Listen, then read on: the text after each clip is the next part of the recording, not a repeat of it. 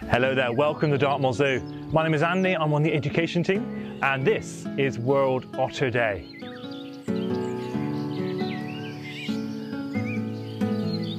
Now, otters are an amazing group of mammals that are part of the mustelid family.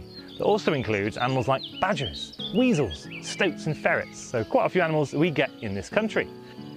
So the otter family we've got here are called Asian short-clawed otters. And it's kind of easy to understand why, because they're from Asia. They've got very short claws that don't really go beyond the end of their digits. And of course, they're otters.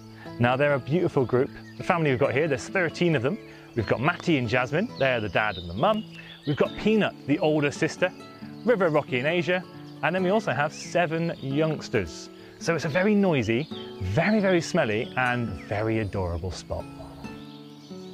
Now, Asian short-clawed otters are the smallest species of otter in the world. Their scientific name is Aeonyx cinereus. That basically means no claws in grey. Again, kind of sums up the animal themselves. So living in and around rivers, a lot of the food these guys tend to eat tend to be shellfish. So things like crabs, oysters, mussels, various other crustaceans like prawns or shrimp. Here at Dartmoor Zoo, we feed them most of those, along with langoustines and crayfish. They absolutely adore prawn. Now, tucking into those really tough-shelled animals, they'll use their dexterous fingers to grip onto them, and then their powerful teeth to munch in, get into that juicy food inside. They're a very messy set of eaters, and when they're finished eating, they will play with their food. So the shells that are left behind, they'll juggle with them. They'll pass them to each other as toys, as gifts, as keepsakes. And the keepers here encourage them to play with different items, so we have Kong balls you might use for your cats or your dogs. Now, some of the threats that these otters face in the wild are largely to do with human activity.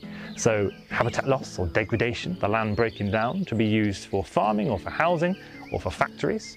You also have the issue of pollution, plastics and various other chemicals getting into the waterways, getting into the fish and the crustaceans that these otters will then eat.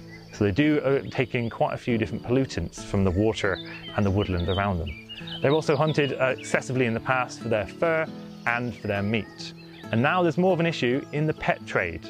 These animals are taken from the wild in large numbers and are used in the exotic pet trade. Now, ways we can help are by being really conscious over how much paper and beef we tend to use, being careful where it comes from, but also by not supporting the illegal pet trade and the pet trade of otters in the wild. So once again, thank you very much for joining us here today. My name's been Andy. Have a wonderful rest of your week. Thank you for joining us here today, and happy Otter Day. Thank you.